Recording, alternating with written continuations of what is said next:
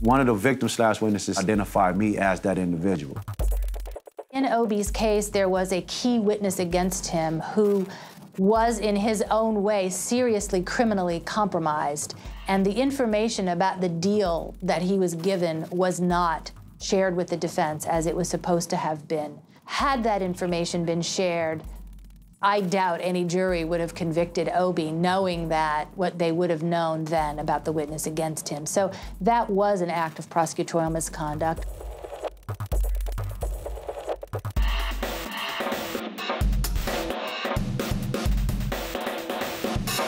We have a serious issue when it comes to the system with the individuals who we have elected to be in those positions. They're not thinking about who they're harming and how they're harming that individual. It's not about just that person.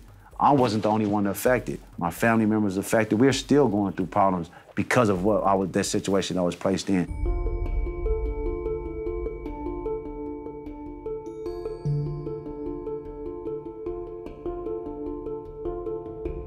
It's like drowning in the water, and the individual that dives in and saves you. This one was a challenging case in that it required a tremendous amount of investigation.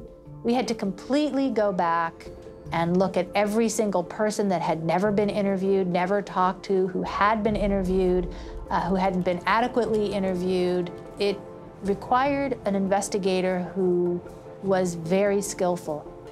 The fact that we don't have money to hire investigators is one of our biggest resource issues. We need investigators to work on our cases, and we need lawyers to oversee that investigation. We have, dozens of cases where there's investigation to be done, and we have to wait for a pro bono investigator to get to it. Now, we have some phenomenal pro bono investigators. They do great work for us, and they do it for pittance or nothing.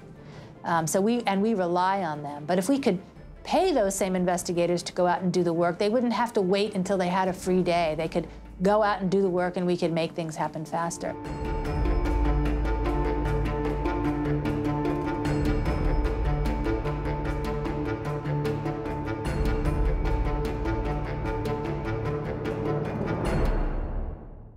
After 17 years in prison, 37-year-old Obie Anthony began his life in the free world with a hug and kiss from his fiancée. There's really nothing to describe that feeling, and no lawyer will ever know it until they have it. And then once you have that feeling, that's really the ultimate high. You really feel humbled by what you were able to do in a case for somebody like Obie. His was a remarkable case, and we had just a terrific experience working on that case.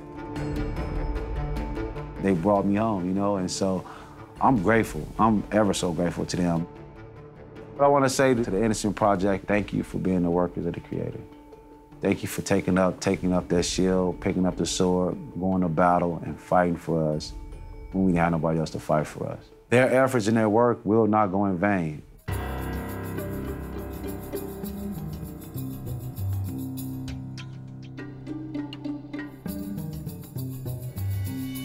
My name is Obie Anthony. At the age of 19, I was tried and convicted of a murder in which I did not commit. I realized I would rather be spending my time assisting those individuals who assisted me and bringing me home. And I think that my lifetime would be better spent being able to continue to keep the help cycle moving along. In other words, from one generation to the next, to make certain that these things continue to happen for further and future generations as well.